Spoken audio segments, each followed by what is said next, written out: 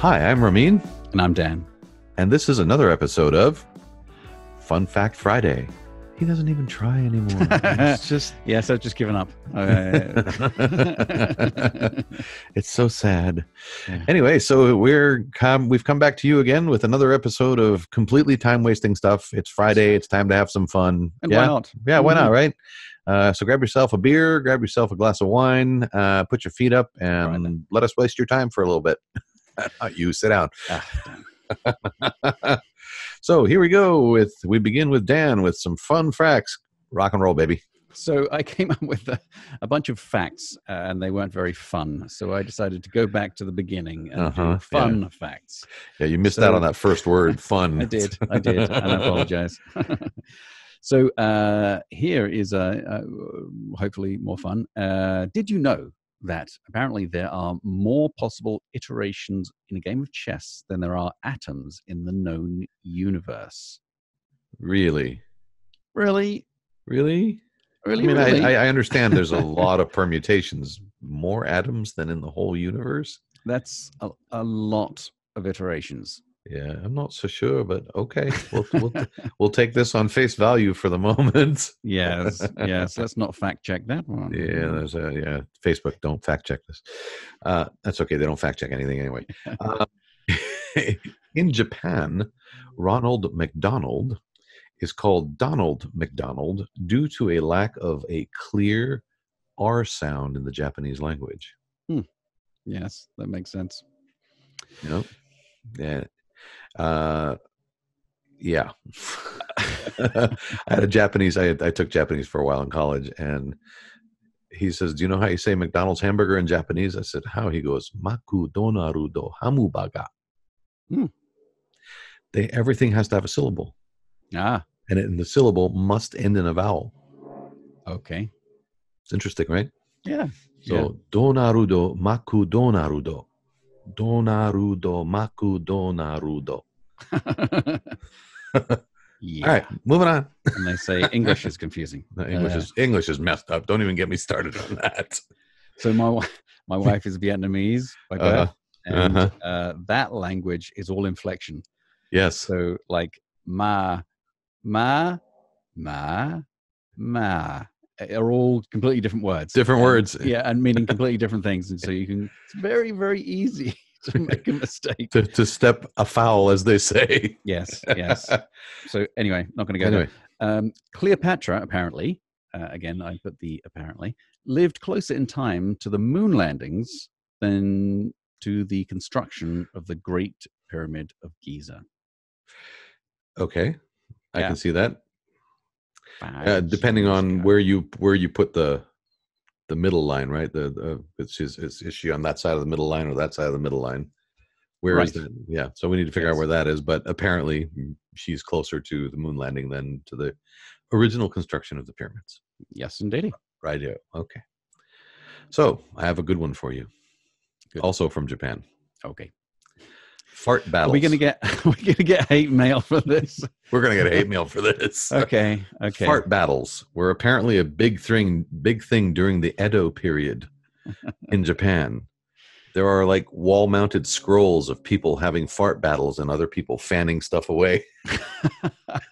I'll put a photo of that. I'll put a graphic of that up here in a moment. Yeah. So apparently this is a thing that was. Is that what they used to occupy their time? Anyway, moving on. I want to try and limit the hate mail if we can. That's one. What's the?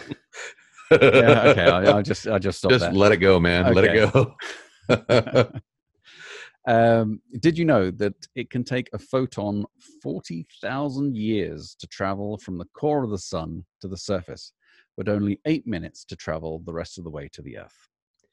Wow. I knew the 8 minutes because any bit of sunshine you see is 8 minutes from 8 minutes ago. Yep. At all times. You're always 8 minutes behind the clock. But because of the strong magnetic fields, magnetic fields, it loops, it bounces around and loops around and takes And eventually there has to be an outburst event for the photon to leave the sun. Yeah, I mean, eventually we'll make it out to the surface, and then it's not restricted. So Correct. hence the 8 minutes. Interesting. In keeping with the previous one, but somewhat similar, a butt. Do you know what a butt is? I do. But why don't you tell me? We're trying to limit the hate mail. Yes. A butt is a medieval unit of measure for wine and whiskey. Yes. It's a bigger barrel than a kind of a regular sized wine barrel that you typically see. Right, and so it would be perfectly okay to walk into a wine cellar and say something like "nice butt." Anyway, slap. Thank you very much. Moving on before the villagers show up with pitchforks and torches. Right. Moving on. It would take, and somebody was very bored here, it would take 1.2 million mosquitoes, each sucking once, to completely drain the average human of blood. What a horrific thought. Oh, God. Okay. One bite is bad enough. Yeah, one bite's bad enough. Let it be. So, yeah. All right, moving on. This is a math one. If you have a pizza with a radius Z or Z and a thickness A, its volume can be calculated as pi times Z times Z times A. Therefore, pizza. Nerd alert. Nerd alert, nerd alert, nerd alert. Well, did you know that a small percentage of the static that you see on a dead TV station is actually leftover radiation from the Big Bang? You're seeing the residual effects of the universe's creation. Wow, that's cool, man. Yeah. You know what would be cool is if you could filter out all the rest of the noise. And just leave like noise. It would still look like noise, but it'd be interesting to see what it is. Yeah, what I love are people who have taken inbound solar radiation and cosmic radiation and put it through software and had it converted it into audible frequencies. And it's like, you want to hear what a solar flare sounds like? It's like there's actually a sound now to solar flares, and it's interesting. Some people have too much time on their hands. A lot of time, yes. In Spanish, the word esposas means both wives and handcuffs. Keep that hate mail coming in. Keep it coming. I didn't make this stuff up. Next. Pitchforks and torches coming your way. Stop digging, Ramin. Oh, you're going to love my next one. Oh, God. Trying to climb out of this hole. Don't bother. Did you know that written language was invented independently by the Egyptians, the Sumerians, the Chinese, and the Mayans? I guess we just needed writing at the same time, and everyone just had that inspirational thought. Yeah, mother of invention. It's interesting to see how they all came at it from a different perspective. Right. The alphabet, the sounds, all of that, symbols. Yeah. This is an area of study for somebody who's a polyglot and definitely into linguistics. I won't do my next one because there's enough pitchforks. Shall I do a second one? Or no, I've got one. I've got one for you. Okay. Yeah. So in 2011, a woman bought a non-visible piece of art for $10,000. Okay. What was it? It's not visible. Who knows? Didn't have a description? No, just not visible. Okay. But it was up for auction. Excellent. And Who's somebody the artist? Doesn't say. That guy's a genius. That guy's a bloody genius, isn't he? I've got a whole museum for non-visible art for sale. How stupid do you need to be? Anyway, moving on. Okay. If you were to remove all of the empty space from the atoms that make up every human on Earth, yes, every human, the entire world population would fit into an apple. Wow, man. Yeah. So what That's the you're saying is we're just taking up too much damn space. we're full of hot air. We're full We're of full of nothing. something. Yeah. As is evidenced on a daily basis. So I'm assuming what they're doing is doing a calculation where you crush things down to essentially a black hole. To a singularity, basically, or damn close to it. Yeah. So black holes is another topic that I should really delve in a lot more, but it's never sit well with me that you have infinite anything. It doesn't make any sense. And I know they can explain it with math, but it still doesn't make any sense to me personally. Anyway, this is probably a neutron star or something like that. That level of crushing. That level of crushing. Yeah. Yeah. Anyway. Exactly. Nerd alert. Nerd alert. Somebody get that man a beer. So in 2014, 2014. Okay. 2014, speaking of museums, a pair of underpants donated by the mayor of Brussels was stolen from the Brussels Underpants Museum.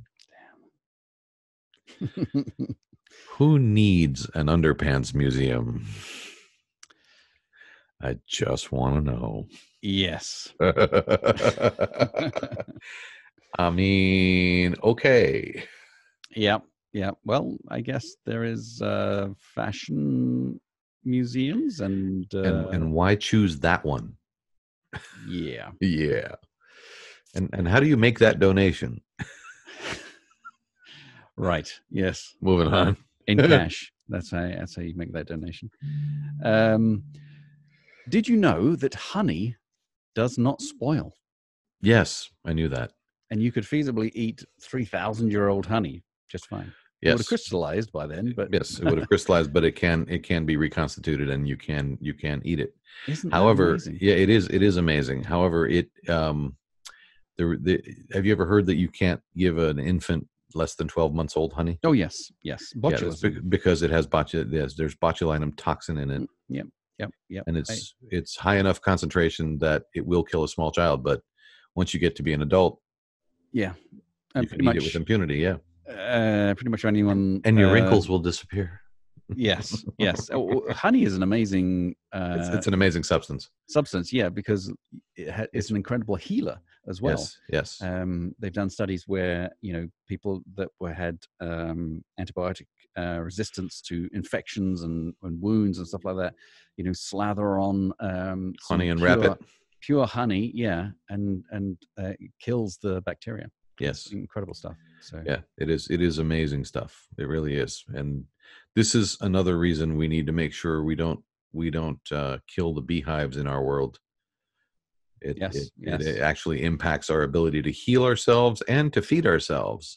Without honeybees, a lot of our food doesn't get pollinated, so you don't get fruit and vegetables. Yeah. So stop doing the stuff that kills bees. We want bee barf.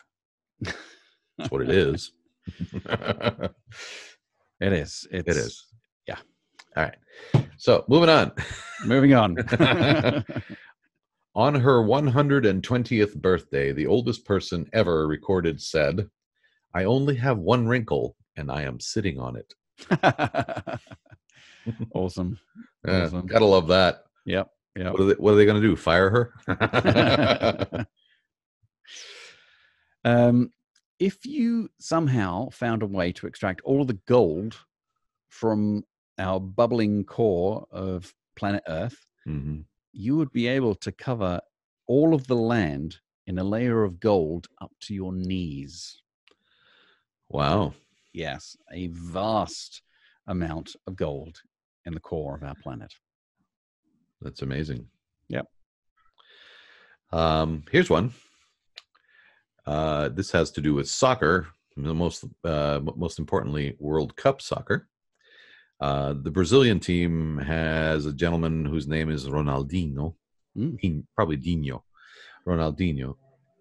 He had a deal with Coca-Cola. They were his sponsors. And that sponsorship came to a crashing end when he was caught sipping a Pepsi during a news conference. What part of you have a contract do you not understand? Don't. Hate it when that happened. Yeah. On another subject, Did you know that the state sport of Maryland is jousting? So what? I think maybe they should update their. Yeah, I think maybe they things. should update the old rule books and the. And the do you have to make a motion in the House of Representatives? I hereby move Most to likely. remove jousting as our state sport. Wow, man. Yeah. Yes. Here's one for you. This is more linguistics. Okay. Svangerskap svåre beigende middel. Okay. Svangerskap svår beigende middel. Assuming I haven't butchered that up completely. It's the Danish word for condom. Okay. They couldn't just lose. It's just yeah. Okay. Right. Well, so they've just recently discovered, and this isn't really one of the fun facts, it's just a fact. I wanted to bring you some science news. Science! They've discovered 120,000-year-old human footprints in Saudi Arabia. Quite amazing. We have been around, at least in Saudi Arabia, humanity has been around for 120,000 years. You know, rather than, what was it, 5,000 or something? Yeah, no, we've been around a long time. Yeah. Yes. Here's one for you. Listen closely now.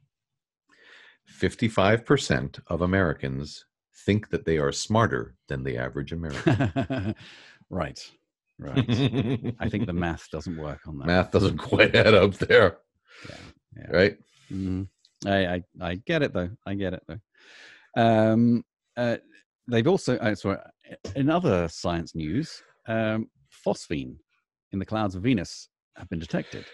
Yeah, I heard about that the other day. Yeah, and it could be the sign of life, because phosphine doesn't last very long in the atmosphere of Venus, and so it must be being replenished. And the parts per billion that they've detected really kind of lead to that there might actually be life. Yeah, a biological cause. That's very cool. I found that very, very interesting. Because if they found life in Venus, you know what that means? That means that there's most likely going to be life on Jupiter, right? And maybe even Uranus and Neptune, and pretty much everywhere. Everywhere there's something resembling habitability. Yeah, right? You just need a reasonable temperature, and probably that's about it. Maybe you need like water vapor or something like that. But well, and even I think that the whole notion of what is life has to change, right? And I think that's the thing that scientists are struggling with right now. Is what is life? How do you define life? They recently found a cave in Croatia, I think it was somewhere near the Baltic states, actually. Mm. The cave had been sealed off from the outside world for 5 million years. Right. No air, no light, nothing for 5 million years. The amount of carbon dioxide in that cave would kill most things pretty damn quickly, and yet the place is crawling with life. Mm-hmm. Mm-hmm. Right. To quote Jeff Goldblum, life finds a way. Life finds a way. Always. Cool. So here's one for you. In Greek mythology, it was believed that redheads turned into vampires when they died. I'll let you know when I die. Yeah. So I'm gonna, when you die, I'm wearing garlic. All right. So SpaceX are developing a hypersonic bomber that will give the US decades of air dominance. The SpaceX Starship is, once it's developed and perfected, is an incredible vehicle that could potentially transform how we travel. Yeah, correct. Essentially, you could take an hour trip to the other side of the planet. You know, it's ridiculous. New York to Sydney would be a pretty quick thing. Yeah, exactly. So they do need to perfect it, and they are working on it right now. And Elon's main goal is really for his Mars colony, which sign me up, maybe. But one-way trip. Yeah, I might regret that. But sorry, I need a return ticket. Yeah. I like my Earth beaches and sunsets and stuff like that. Thank you very much. True. Yeah. But anyway, it's a dream, and once you get the shell, because he's doing it out of stainless steel rather than composite materials. Yep. Which makes it very cheap. But once you get that down, then the mass production should be super easy, super cheap, super easy to reproduce. Yeah, and it's off to the races. So good luck. So here we go. Geopolitics. Fun facts from geopolitics, brought to you by when Montenegro became independent from Yugoslavia, its internet domain name went from .u to .me. I've heard that. Yeah, that was awesome. Yeah. So it's not you anymore. It's me. You. It's not about you. It's me. Well, I'm out of. Yeah, I think we've spent people's time unwisely again for another episode. Yes. I kind of feel like Click and Clack the Tappet Brothers. Don't drive like my brother.